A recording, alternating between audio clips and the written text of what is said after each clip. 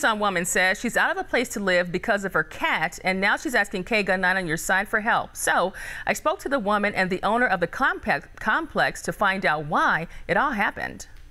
I've never missed a day of rent. Colleen Rogers says she's been living at the Casa de los Leones apartment complex on North Flowing Wells Road for over a year and had her cat Mimsy with her the whole time. She loves her apartment and really wants to stay. My cat was a care cat. She was allowed to be in the hall because she thought it was a nursing home, and she would go to ones that were really sick just in my hall. There was only about 5 apartments. But there's a problem. Mimsy has escaped from the apartment more than a couple of times, getting into common areas. And now the owners of the income-based apartment complex says she has to leave because she can't control the cat. Rogers got this 30-day notice last month. I have a gate in my door and everything so that she can't when I open the door.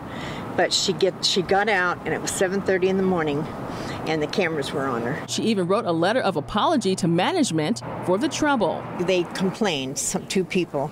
So I wrote a letter to Beth, and I apologized, and as you see, and I complied immediately. KGUN 9 spoke to the executive director of the Lions Foundation of Arizona, who owns the complex. She says they informed Rogers numerous times about the violations, and they have to follow HUD rules, housing regulations, and guidelines. We're also told they have to respect all of their tenants, and this type of situation has never happened in the past. Residents also signed paperwork saying they have to keep their pets inside of their apartment and on a leash in common areas. I just need help not to be evicted, because then I'll not have another place to go. As for Colleen, she still has until February 10th to find a new place to stay on her limited income. And now she's hoping to get some help from local organizations before her time is up. I have to go back to HUD, and I have been doing everything in my power to do this right. I try her on the leash, and she does the belly. She's not a leash cat.